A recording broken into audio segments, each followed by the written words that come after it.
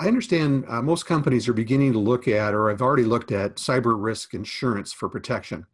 When, at what point do companies need to be thinking about this and kind of maybe possibly consider buying it? Yeah, look, you can't get away from insurance, right? It's part and parcel of our Mhm. lives. And cyber risk insurance is a relatively new concept. I'll admit that. I've talked to some cyber risk insurance companies, and they are sort of some have a few years of experience under their belt. Some are getting into it. There are a few providers. I've spoken, like I said, I've spoken to some, and they're refining the policies based on the risk they assess the businesses in. So they provide you coverage. They want to know how well prepared you are, what mitigations you've got in place, or how well are you positioned with governance to respond to crises, as well as what is the sensitivity of the data you are sort of managing to protect.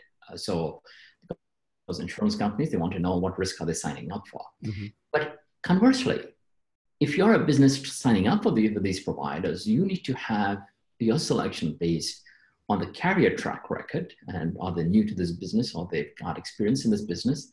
And don't accept policies with unreasonable exclusions. You might see some unreasonable exclusions say, yeah, we'll cover you, but we exclude all nation threat attacks and against you. Mm. That's not very realistic. So exclusions like that should be realistic, not unrealistic, because that's the reason you're buying cyber insurance, right? Mhm. And they should also offer third-party litigation protection. For example, if PII, that's personally identifying information, is leaked or breached, they should offer against legal judgments, etc. So that's coverage from that.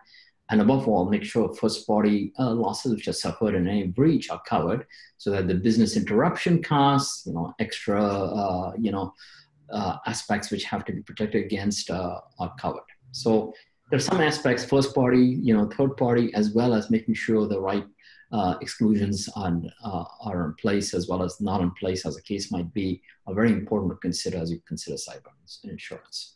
That's great advice. I'm aware of some companies, or I've read of some companies that have had some real challenges in trying to collect on some of their claims, and some of these policies aren't real clear in terms of what's covered or what's excluded. So it's very good to have some professional advice around that. That's an important aspect that boards and senior leaders need to think about. No question about it.